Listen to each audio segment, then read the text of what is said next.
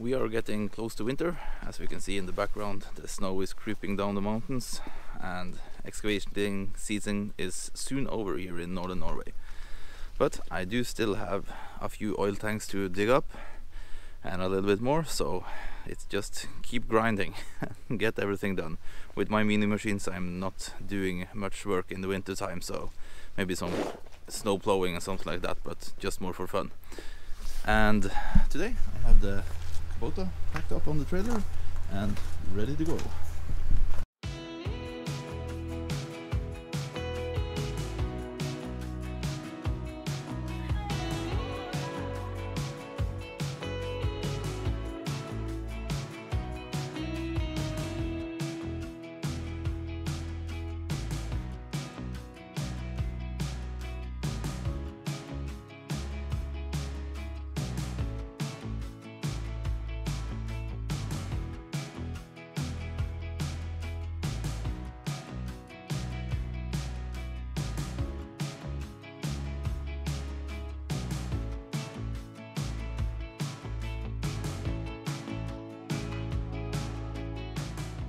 Okay, so then we are at this house. This is where I'm removing the oil tank, and as we can see it was quite a climb up here in reverse, and this is the view. Pretty nice. And as we've seen, I need to drive up this small brick wall or concrete wall, or yeah, this little fence wall for getting into the garden. And the oil tank is placed behind the house, so I need to make a road up here on this edge, and then I'll get back here, and here we have the pipes for the oil tank and the filler cap. So first step is to drive up here.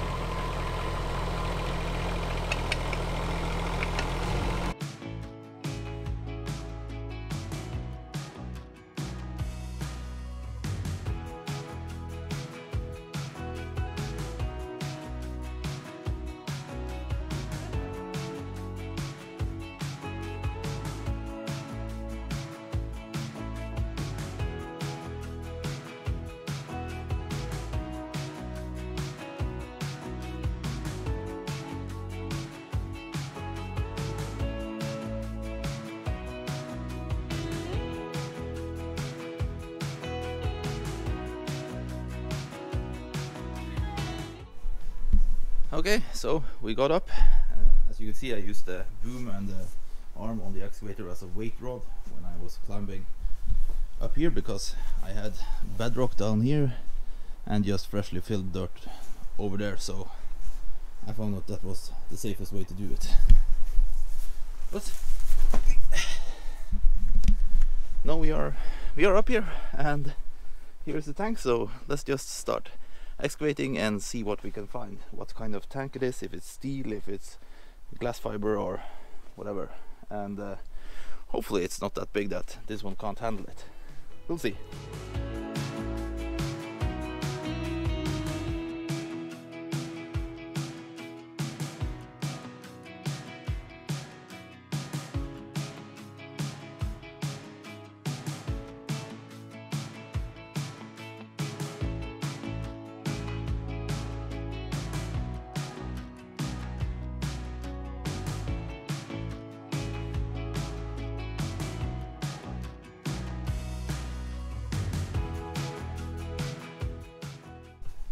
The tank was not deep, luckily, but I was guessing it because This is probably excavated down by hand, and they made this brick wall and everything just to make it a little bit higher and make room for the tank.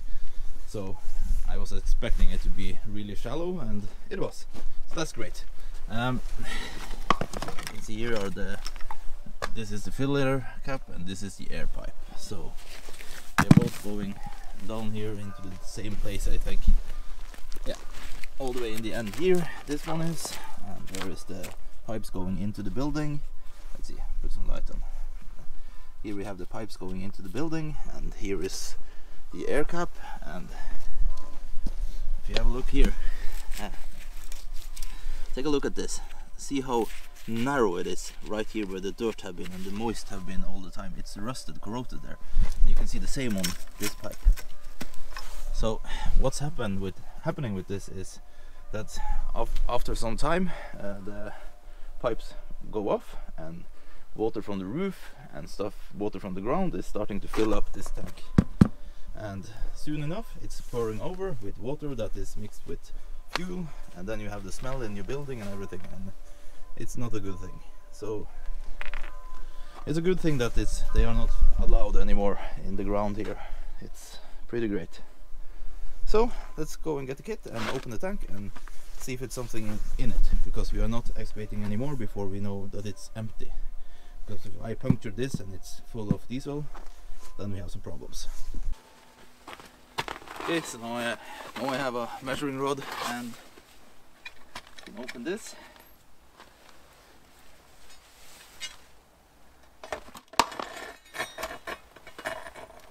Okay, I can't reach the bottom with this one. Let's see. Yeah, there are some diesel fuel in it, so I think we just about this far down. As you can see, it's all the way in the bottom, so I've got a small bucket and excavate the whole tank out, and then we can drill a hole in the top and empty it. Okay, now we are cutting off the pipes, so it's easier to excavate around the tank. And I do have a fire extinguisher with me, just in case.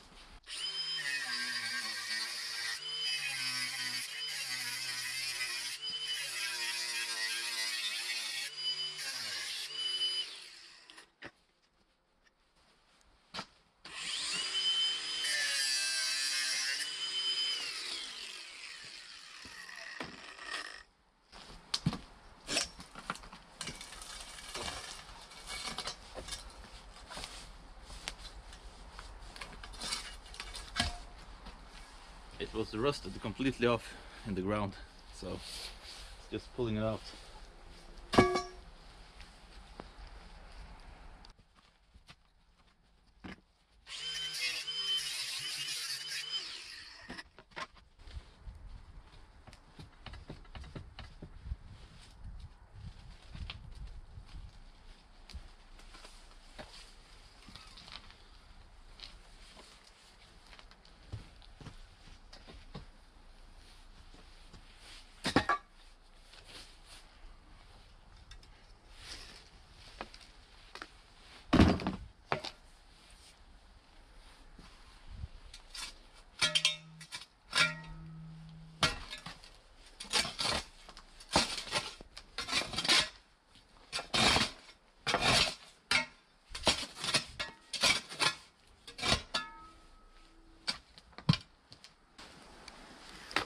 There is actually one important thing to check before you cut these pipes, and that is that they have a slope down into the tank.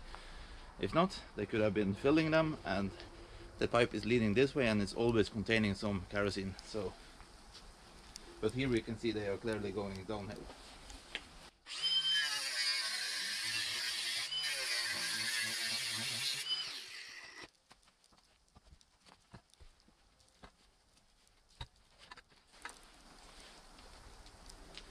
Here we can see also on this filler pipe, it's corroded all the way, just where the ground is, nothing left.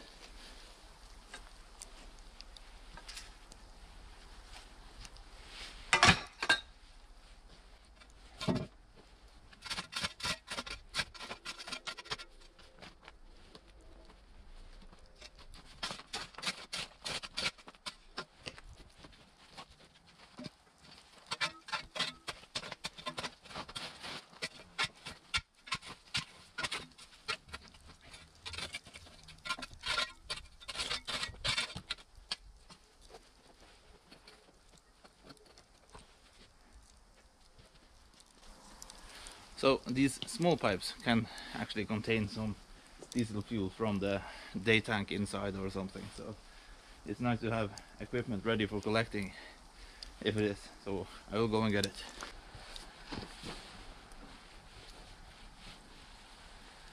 Okay, let's see what we got.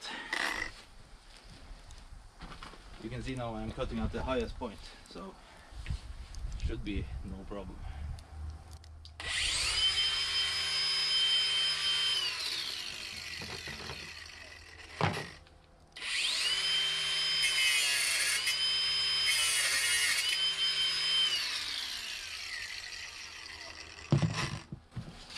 This one was dripping just a little bit. Let's try to...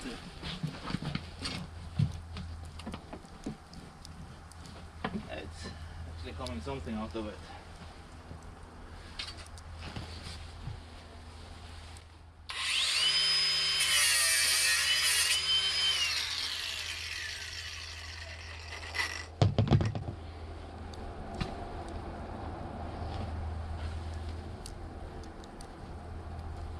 It's just a little bit. This one has nothing.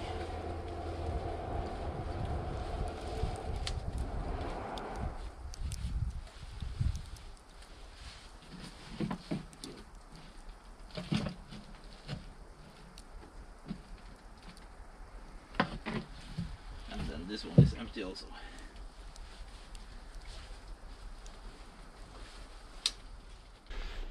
Okay, then we have cut the pipes, cut the supply lines, and now I will excavate a little bit more with the narrow bucket on both sides so we can get the roundness out of the ground, and then we should be able to lift it up, and then we will empty it out of kerosene, because the level inside the tank is so low, so it's no danger for me excavating right now. So let's do that.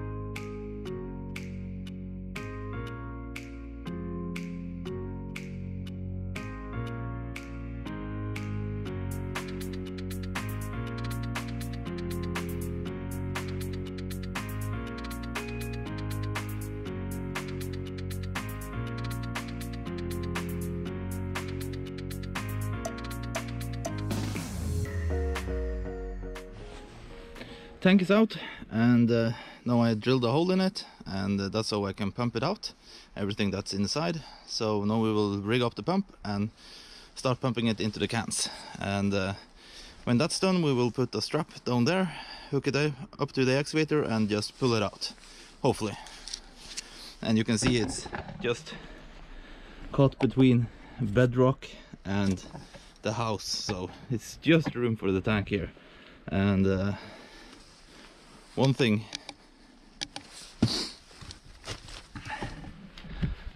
is sure with this one, I could not have had the Kubota here. It's barely room for the little Kubota, so next step after this is probably excavating by hand. So yeah, well, let's start pumping.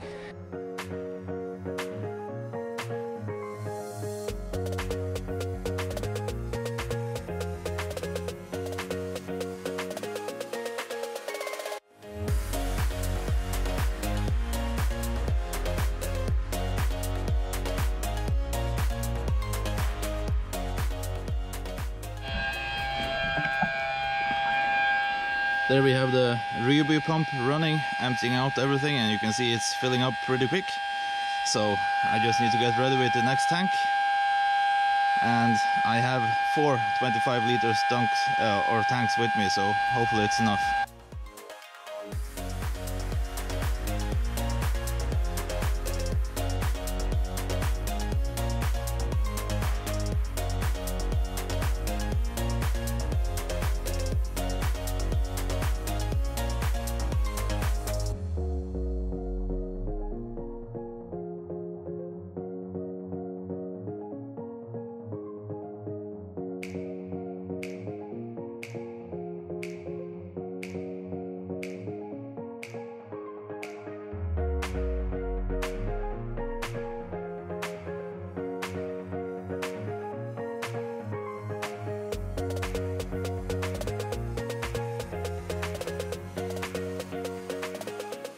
Then the tank is as empty as I can get it, and you can see I have 2 containers, and one is containing the pump and everything that is used for pumping the kerosene, and everything in here is dirty and smelling of kerosene, so it's nice to have it in its own container.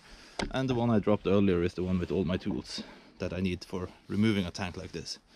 So now we'll just carry down the cans, and then I will get the strap up and we will try and see if we can lift the tank up. It's empty now, so.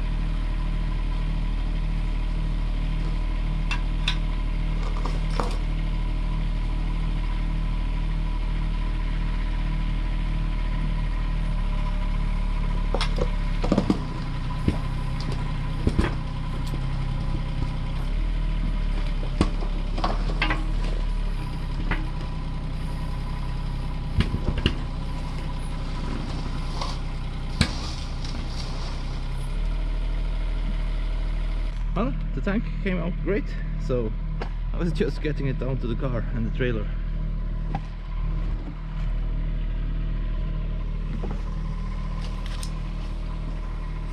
And on this little Kubota I have no lights in the back, so backing up here it would be, I need to move the light over here so I can see something.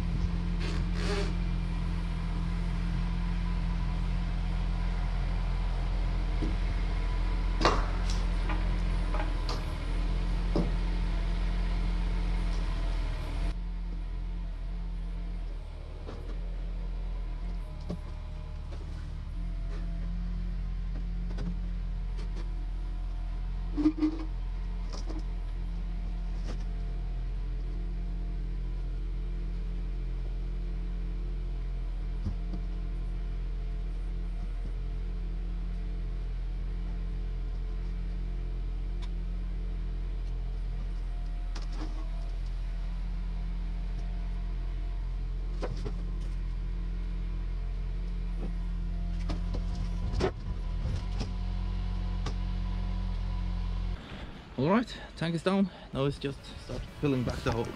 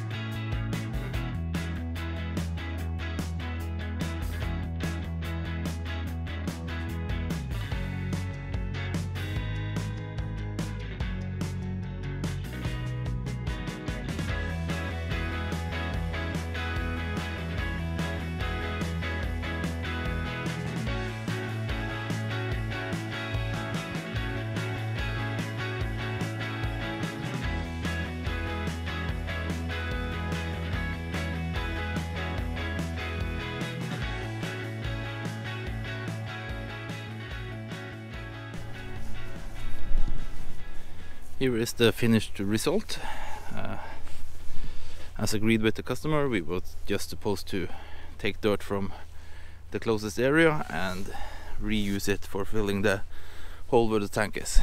And I also made a slope down from the wall, so it won't be any problems with water coming from snow melting and stuff like that. So pretty great. This job is done. It's off to the next one. Tomorrow there is an other tank. So